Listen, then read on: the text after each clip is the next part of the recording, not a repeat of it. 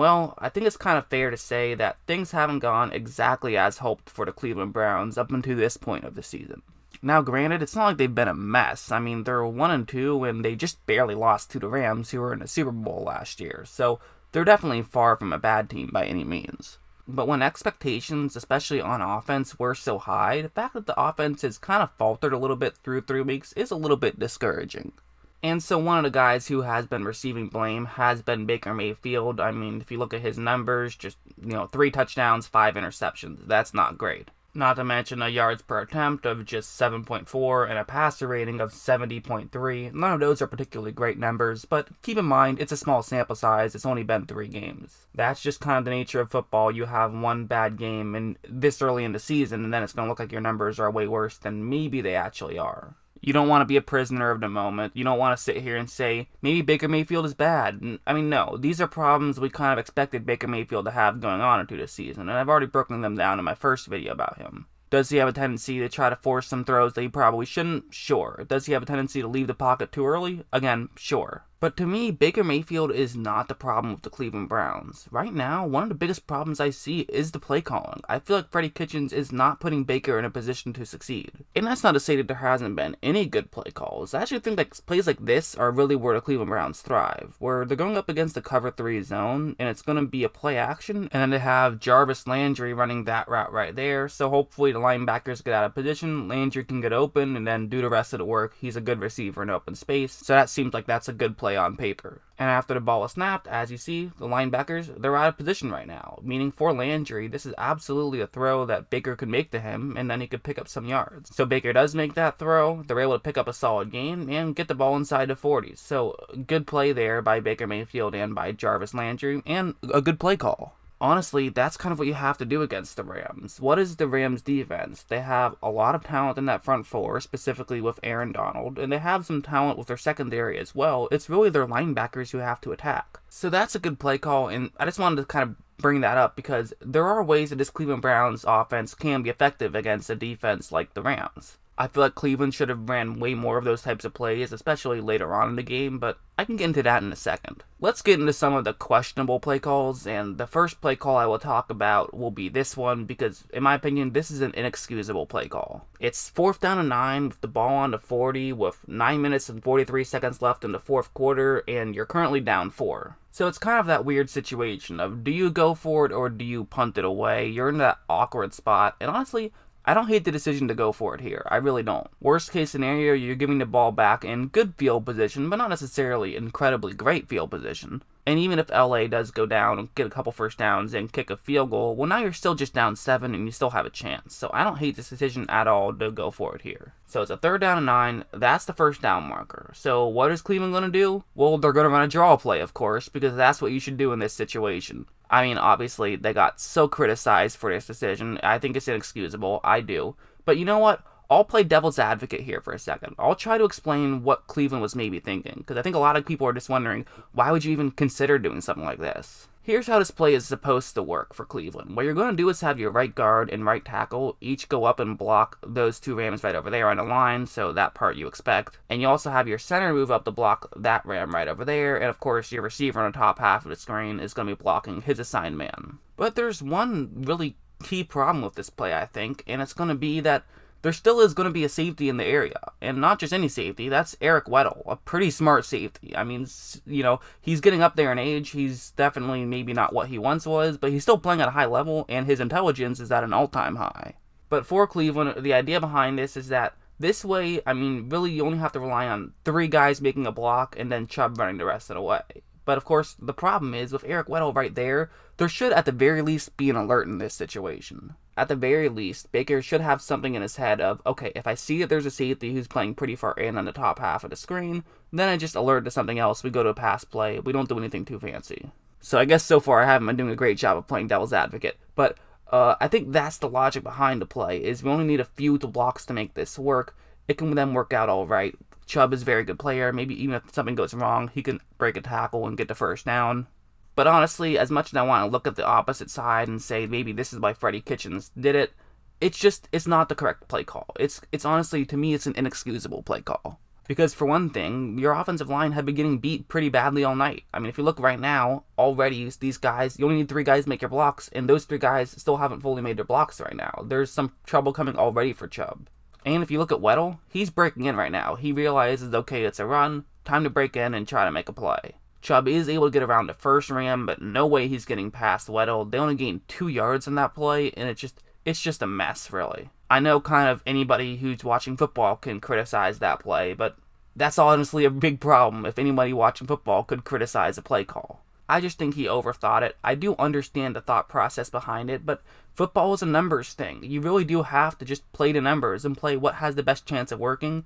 And on a play like that, what had the best chance of working was not a draw play. But that was just one play call. You know, anyone can make one play call wrong. You only have like 10 seconds to make these decisions. Sometimes you just make the wrong one. So, okay, I won't beat him up on it too much. It was a bad play call. But there were plenty of calls that I just didn't like. And this one was another one, once again in a big situation. It's a 3rd down and 11 this time. So, okay, you need 11 yards. So you gotta try to figure out some way to get 11 yards. And you're going to be going up against zone coverage here. So, I mean, there's several things you could do in this situation if you are Cleveland. You obviously don't know going in you're going to be going up against zone coverage, but you could still have a zone buster here and there. You know, maybe have a zone buster on the top half of the screen and then just have a curl route on the bottom half of the screen.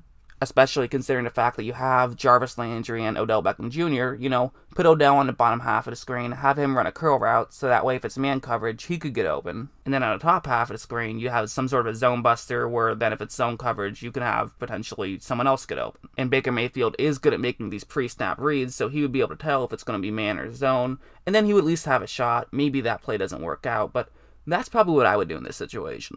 Of course, I'm not saying I would do it any better. Obviously, you know, we all sit here at home and think that we could do it way better. We couldn't. I truly believe that if you're calling plays at the NFL level, you're one of the top 100 or 150 football minds in the world. I mean, you're at that level at least. But for Kitchens, he's going to be running a concept. I just don't understand why. This is the play concept he will be running, which it can be somewhat effective against the cover 2 zone. Simply because you have 2 receivers running deep, there's only going to be 1 ram who's deep who can cover him, plus you have another receiver which will cut in between what the 2 zones deep would cover. But since this is not cover 2, this play just isn't going to work. So you're solely relying on this to be a cover 2, and even if it was a cover 2, that's no guarantee that this play works. Not to mention, this play is going to take a long time to develop, and your offensive line hasn't given you much hope at this point. After the ball is snapped, as you see, I mean, really the only guy Baker Mayfield could throw to would be the Brown who's underneath, but of course the first down marker is all the way over there, so he wouldn't be able to get the first down if Baker did throw it off to him. And if you look at the other 3 Cleveland Browns in the area, I mean, none of them are open. Maybe Baker could take a shot in that direction, but there's a much bigger chance it's an interception than it is going to be a catch, so he shouldn't take that shot, and he does a good job by not taking that shot. Also, at this point, the pressure is going to arrive. Baker is going to try to see if he can get some more time, but there's just nothing he can do, and he gets sacked. He's just not making things easier on Baker Mayfield, which is what you have to do if you have a young quarterback. Make things easier for them. That's the whole reason you go out and get an offensive-minded head coach if you have a young quarterback, to try to make things easier on them. Then when you have the veteran quarterback, you go out and get the defensive-minded coach. That's kind of the way it works. And that wasn't something just an isolated incident. I actually thought that later in the game they were doing it a lot, which isn't what they had to do. On the final drive, they were doing a lot of plays like this, but they didn't have to.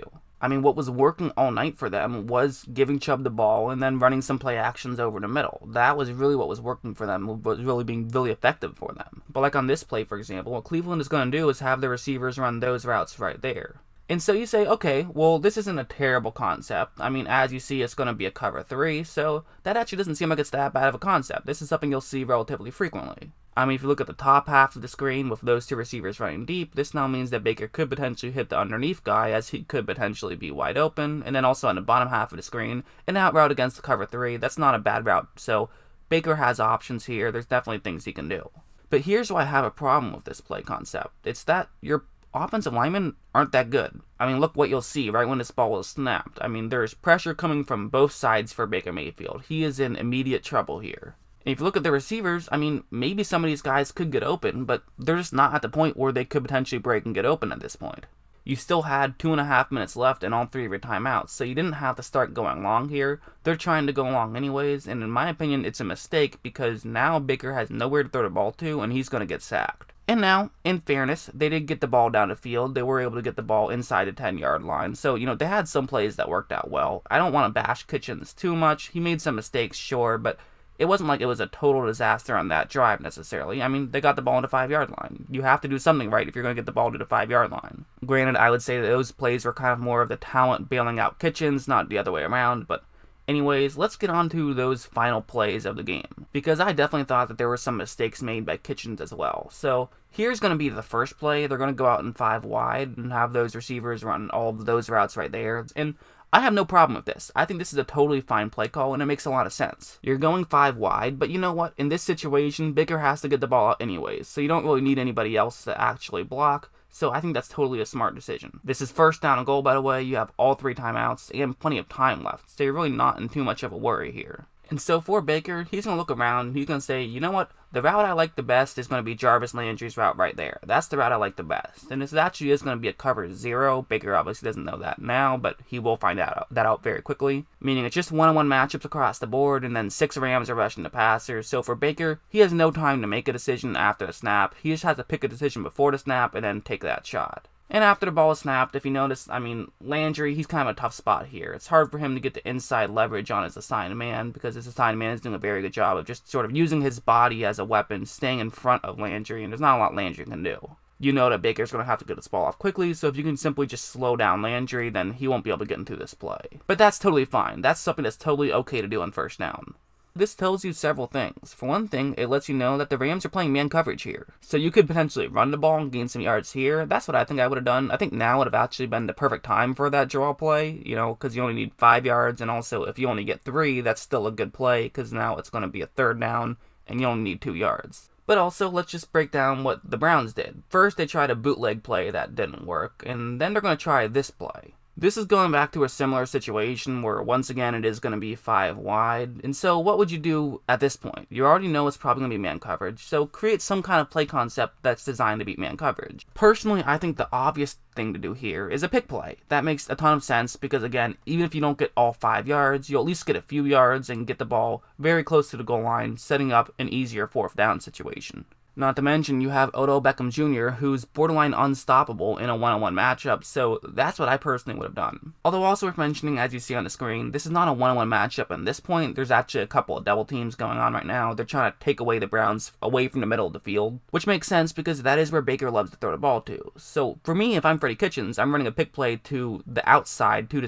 the sidelines here, but that's not what Cleveland is going to do. They want to work the middle of the field, and so they're going to be running these routes right there, and really they're going to have an emphasis on those 2 routes. So now you have a couple of options here. On one hand, Odell Beckham Jr. is an elite level receiver. If you have a top 5 wide receiver list, you can't leave him off it. He's clearly on that level. Meanwhile, Demetrius Harris clearly isn't quite that level, but he's also 6'7", so for Baker Mayfield, he could potentially throw a jump ball, and that could potentially work. But again, Baker has to make his decision beforehand on this one. He can't really try to be making second reads on this play.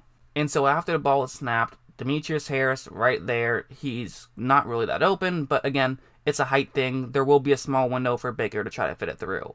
Meanwhile, on the bottom half of the screen, if you look at Odell, he pulled off an insane move that was actually so good that it caused the Ram to fall down on the ground. If Baker was looking in that direction, I mean, that's easily a touchdown, no doubt about it. But again, that's me being a bit results-oriented. I do understand the logic behind throwing it to Harris or throwing it to Odell. Personally, I still would have tried to fit it to Odell at some point during that play, but okay, they didn't want to do it. They wanted to give it to Harris, and he does try to fit it through that window to Harris, but there really was no window. That was good coverage, which is kind of expected when you have a guy who's tall, but maybe not as good of a route runner as some of your other players. That play only had a small percentage chance of working, and personally, I kind of do feel like if you are going to have Harris be the guy you're going to throw to, why not put him on the outside and throw a fade, but that's not what they wanted to do, so, okay.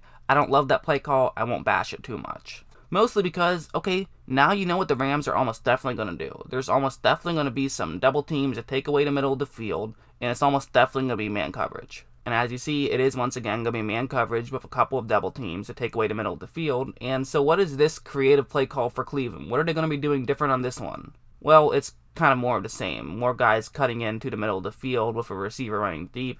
There's really not too much here. The route I really hate is actually Odell's route. Odell is the second receiver to the bottom half of the screen. If you're going bottom to up, he would be the second one. He's the one cutting into the middle of the screen.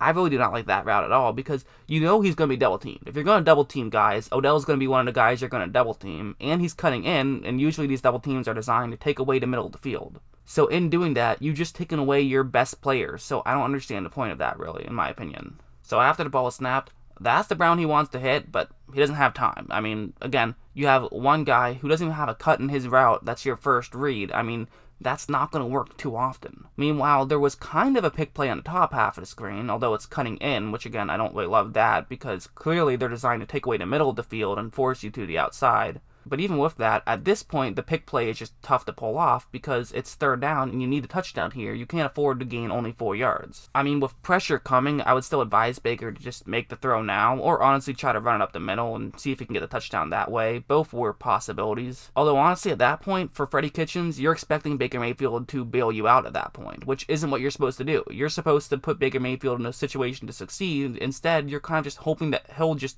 be able to bail you out. Baker ran outside the pocket. He tried to just throw it up there just because at that point you have to just try something, but it didn't work out.